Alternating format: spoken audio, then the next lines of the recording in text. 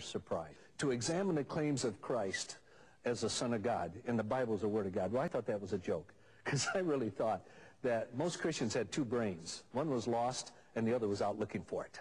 I really believed that. But they kept kind of irritating me with it all the time. And I remember I was at a water fountain. One of the professors said to me, "What's the matter, young man? Aren't you willing to be intellectually honest?" That was it. I said, "Okay, I'll accept your challenge." But I didn't do it to prove anything. I did it to refute them. And the whole background of my first book, The New Evidence That Demands a Verdict, was to write a book against Christianity. I figured any fool could do that, and I'd qualify. And I left the university and traveled throughout the United States, England, the Middle East, gathering the evidence to write the book. And I had a problem.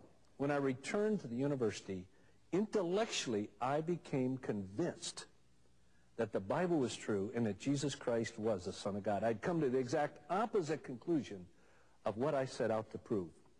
And one of the areas that I really knew that if I could refute it, I had my case won.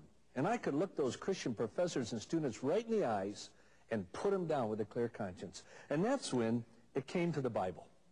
I really thought this was a book written years after the time of Christ, way into the 2nd century, and what people didn't like, they took out. What they did like, they added to it, and it looked like a mess put together by a committee. And I figured an intelligent, rational approach to it would totally satisfy my mind and refute it.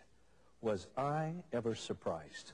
And what I'd like to do is, in our time together, is just share with you some of the things that I found as an individual as I set out to write my book against the Scriptures, and I ended up not only acknowledging the Scriptures as what I believe now is God's Word, but I also ended up becoming a Christian against everything that I believed.